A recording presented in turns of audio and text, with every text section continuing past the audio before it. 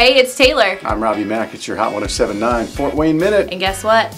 We've got one more day worth of Backwards for Backstreet Boys. On Friday. You Yeah. can make it hard, the last one. I gotta make it really hard. Hard so song. in the throwback lunch, I'm gonna play a Backwards Backstreet Boys song, and if you can guess it, you're getting tickets to their show at the Ruoff this summer.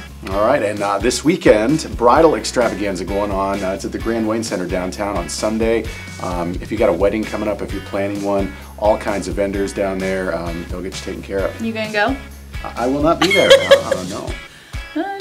Just checking. The Women's Expo is also this weekend at the Coliseum. It's from 10 to 5 on Saturday, so you can go get pampered. There's gonna be spas there. You can do some shopping with your girlfriends. It'll be a great time. Mad Ants are home this weekend on Sunday afternoon. They're against the Canton Charge, which is my hometown team, 3 o'clock on Sunday afternoon.